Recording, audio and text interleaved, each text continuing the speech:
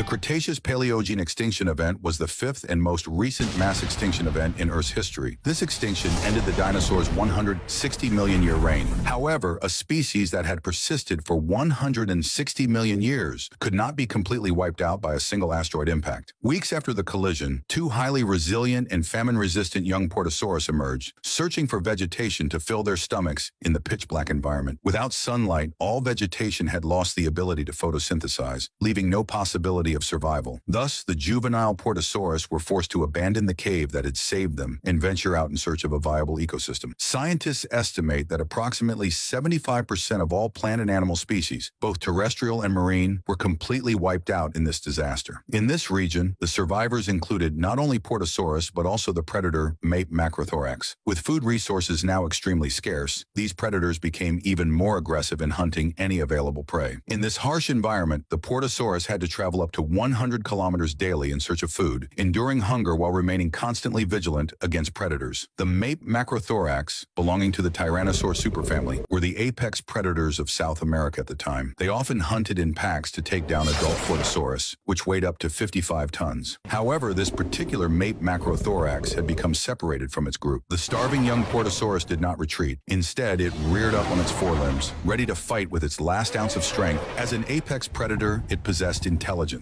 Given the current situation, its 1.4-ton frame was no match for the juvenile giant before it. In the end, the weakened and isolated Mape macrothorax had no choice but to abandon its potential meal, turning away in hunger and exhaustion. Starvation had left it severely debilitated. Its once sharp teeth and powerful limbs had lost their former strength. It could barely sustain basic life functions. As it wandered in search of prey, it could realistically overpower. Although the young Puertosaurus had narrowly escaped death this time, they still faced the threat of starvation. Most vegetation had been destroyed, but a few hardy plants managed to survive in this desolate land, offering the Portosaurus a glimmer of hope. Scientists gradually realized through analysis that certain regions might have been spared severe damage purely by chance, perhaps due to unique geographical features, such as mountains blocking shockwaves and firestorms, or simply being far enough from the impact site. For the starving and exhausted juvenile Portosaurus, such a refuge could mean their last hope for survival. About a month after the asteroid impact, the two young Portosaurus reached the limits of their physical and mental endurance. Just as they were on the verge of collapse, an endless expanse of green vegetation suddenly appeared before them. Having traveled from what is now Patagonia, they had by sheer luck arrived in a special region, Antarctica, untouched by the asteroid's devastation and now lush with life. Here they found temporary relief from hunger and extreme environmental threats. This green oasis also harbored other refugee dinosaurs, including Stegosaurus elangasan, measuring 1.8 to 2 meters in length and weighing about 100 kilograms, and a seagull-sized raptor dinosaur covered in bird-like feathers, giving it a uniquely striking appearance. Though mischievous, this small predator posed no threat to Stegosaurus elangasan. Stegosaurus elangasan was an armored dinosaur, its body covered in tough scales, with a tail shaped like an Aztec macahuitl, a saw-like weapon. Yet even in this sanctuary, dinosaurs followed the laws of nature. Predators hunted herbivores just as they had before the disaster. Stegosaurus elangasan relied on its macahuitl-like tail to fend off Antarctica's predator, Imperabator. These hunters reached lengths of up to 4 meters and were the apex predators of Antarctica's ecosystem. With numerical superiority, they dared to challenge any dinosaur. Even Stegosaurus elangasan, despite its bladed tail, was no match. When their defensive formation broke, Stegosaurus elangasan fled on short legs. The pursuing Imperabator suddenly halted, deciding to test its hunting limits. With furious roars, it redirected its attack toward the newly arrived Portosaurus, attempting to take on these multi-ton giants. However, such massive prey were not easy targets. A single misstep from the Portosaurus could crush the Imperabator into paste. But the Imperabator was cunning. Instead of attacking head-on, it used its agility to leap onto the Portosaurus's back,